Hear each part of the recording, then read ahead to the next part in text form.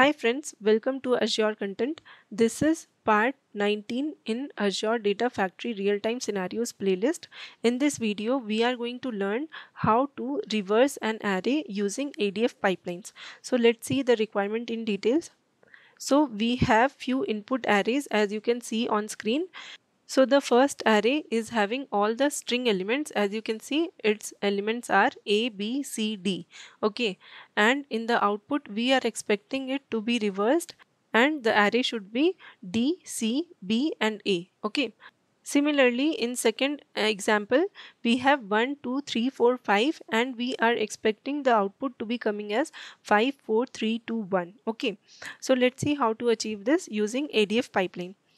Okay, so let me go to ADF portal and here let me start creating a pipeline and let me create a pipeline parameter for this input array first. Okay, so let me name it as input array and let me give the type as array type.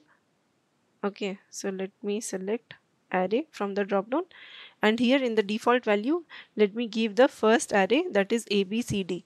Okay, so let me create this array. Within quotes I am providing each of the strings A, B, then C, then D. Okay, so we have 4 elements in the array and using this information, that is using this input array, other than this we don't have any other details. So using this, what all other information we can retrieve is we can get the length of this array using length function. Okay, so let me drag a set variable activity to get the length of this array. Okay, so let me give the name of this activity as length of array and let me create a variable with the same name as well. Okay, let me minimize this for better clarity and here we don't have any integer type, so let it be string and let's see if we are able to get the length of the array using length function or not. Okay, so we have length function here which returns the number of elements of an array or string. So if you can see the example, if we provide length of ABC, that is a string, it will return us 3. Similarly, it can be used in finding the number of elements of an array. Okay, so let me use this length function and inside this length we are going to use this input array. Okay, and length function will always return an integer value, but since our variable is defined as string, so let me explicitly convert this value as a string to match the data type. Okay, and let's see if we are getting 4 as the output or not, because we have 4 elements in this array. So we are expecting 4 to be coming as the output. Let's check. So here you can see 4 is coming, which is the expected result. Okay, now other than this, what we can achieve is we can also get the index of each of the elements here. Okay, so for that let me drag another set variable activity and here we need to get the range of index. Okay, so I'm going to name this activity as range of index and let me create variable with the same name and let me give array as the data type here for the range of integer. And in the settings let me select this variable and in the value let me find for a function called range function. Okay, so what this function does is it generates an array of integer starting from a certain number and we need to define the length of the returned array. So if you see the example, if we give range of 3, 4, it will return us an array starting from 3 and up to 4 elements. Okay, so you can see output is 3, 4, 5, 6. Okay, basically in the range function we need to give 2 parameters, out of which the first parameter is nothing but the starting element of the output. Okay, so this value will return 0 as the first element and the second argument depicts how many number of elements you want in the output array. Okay, so we want 4 numbers or 4 elements in this array, so it will give 0, 1, 2, 3. Okay, that's it, because we want 4 elements. Similarly, if we give range of 3, 4, then the starting value of the output array will be 3 and it will generate 4 elements in the output array, which means 3, 4, 5, 6. because we are specifying 4 as the number of elements to be returned in the output array. Okay. So in our example, we need to provide range of 0, comma until this length of array. Okay. So in our case, length of array is 4. So it will give us the output as 0, comma 1, comma 2, comma 3. Okay. So let's try to achieve this. So let me give range function here. Okay. And we need starting position as 0. Okay, and up to how many numbers we want? We want until the length of this array. Okay, so let me give length of this parameter, and let's try to run this pipeline to get length of the array as well as range of index. Okay, so let's wait for the execution to be completed.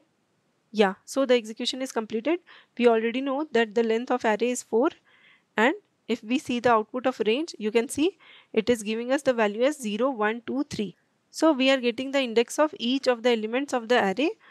So what we can do now is we have input array as A, B, C, D. Okay, and we already got the length of the array as 4, and we also have the range of index as 0, 1, 2, 3. Okay, so in the input, if you see, we have in the 0 position, we have A, and in the first position, we have B, in the second position, we have C, and in the third position, we have D. Okay.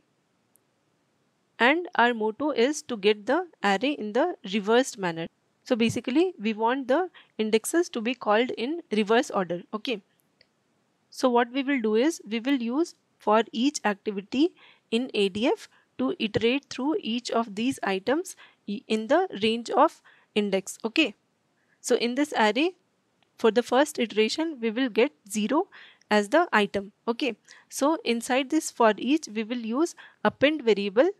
Okay. So we have an activity called append variable activity. So what it does is it will try to create a variable by appending each of the values for each of the iterations. Okay, so in the first iteration we have item as 0 and we already have length as 4. So with the help of this item value and the length, we need to derive the last position element at first. Okay, so basically using 0 and 4, we need to get 3 first. Okay, so if we subtract 0 from 4, it will give us 4, right? So we need to add 1 here so that we will get 3. Okay, so in the first iteration, we will get 3 as the value of the index, which will give us D, okay, which is the first element of the output array. Similarly, in the second iteration, we will have I value as 1 and length is again 4. So this time we will get 4 minus 1 plus 1, okay. That means 4 minus 2, that is 2, okay, which is nothing but this element, that is C, okay. So we are going to get the second element in the output array. Similarly, in the next iteration, I value is 2 and length is fixed, that is 4. So in this iteration, we will get 4 minus 2 plus 1, which is 4 minus 3, which is 1, okay. So in this iteration, we will get first position element, that is B, okay. So we are going to derive this element also, that is B, and in the last iteration I value will be 3, right? So in this iteration we will get the index value as 4 minus 3 plus 1, that is 4 minus 4, that is 0, okay, and we are going to get this value, that is A at the end. Okay, so this is how we are going to formulate our expression. If we clearly observe, our formula will be length minus item, that is nothing but iteration, okay, plus 1. Okay, so we will have length minus item plus 1. Okay, so let's try to achieve this using ADF pipeline. So let me go to ADF portal, and here we already have range of index using which we will iterate inside for each. Okay, so let me drag a for each activity and let me connect this range of index, and let me connect these two set variables. We don't exactly need the length of array anyways, but let's have it in the pipeline, and we are going to iterate through the output of range of index, right? So let me use this as the item, So our range of index variable, I'm going to choose it for the iteration, and let me make it sequential so that it will take each of the indexes one by one and not in parallel. Okay, and now inside for each we will use append variable activity as we discussed, so that we are going to append each of the items of the array one by one in the reverse order. Okay, so let me create a variable for this. So let me create the new variable and give it as output array, and let me provide the data type as array. Okay, and we are going to use the same output array here, and to get the output array we need to use this formula on top of input array, right? So we need to use this formula here. Okay, so we will give input array and then inside bracket we are going to use this formula. Okay, so let me go back, and here let me first select this input array, and after that we will use this two brackets, and inside this we are going to have this formula, that is length minus item plus 1. Okay, so here let me make use of length function on top of this input array parameter. Let me copy this and let me paste it here, and we need to subtract item plus 1 from this length. Okay, so let me just write down here minus item plus 1. Okay, for now I'm just writing it down, and in place of this item I'm going to use this item from this for each. Okay, and in place of plus 1 let me use add function. So I'm going to add 1 here on top of item.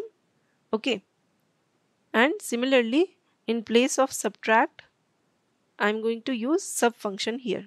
Okay, so we need to subtract this value from length of the input array. So this is our expression for this formula, and why we are using this two brackets is when you represent an item of array you always use array of 0 or array of 1. Basically you need to use brackets to represent the index, right? So we are going to find the index by using this brackets on top of this input array.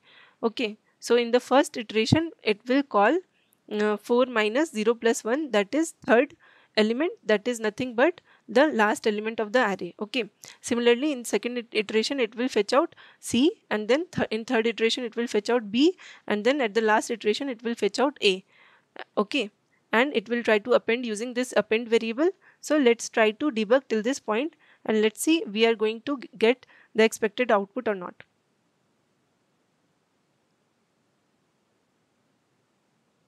So you can see it has done the first iteration and we are getting D as the output. Let's wait. So the pipeline execution is finished. So in the first place we got D, and in the second iteration we got C, then we got B, and then at last we got A. Okay, so we are good. Let's try to create another variable in order to hold the value in this append variable. Okay, so let me use set variable here outside the for each, and let me connect these two activities, and let me name it as final array.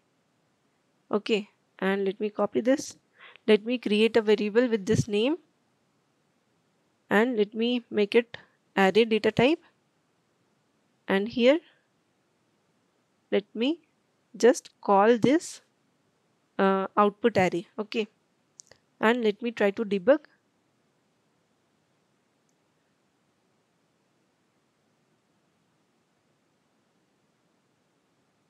So let's wait. So now in the final array you can see we are getting the desired output, that is DCBA, which is the reversed value of this input array. Okay, similarly if we give 1 2 3 4 5 as the input, let's try to debug, and let me give 1 2 3 4 5, and let me hit on OK, and let's see if it gives us 5 4 3 2 1 or not. Okay, so in the first iteration it is giving 5 as the value. Let's wait, and in the final array let's see. So you can see 5 4 3 2 1, which is nothing but the expected output. Okay, so we are able to achieve this requirement of reversing an array with the help of set variable for each activity and append variable. Okay, so that's it for this video, guys. I hope you like the content. Please hit on like button and please subscribe to my channel if you haven't done it yet. Thank you.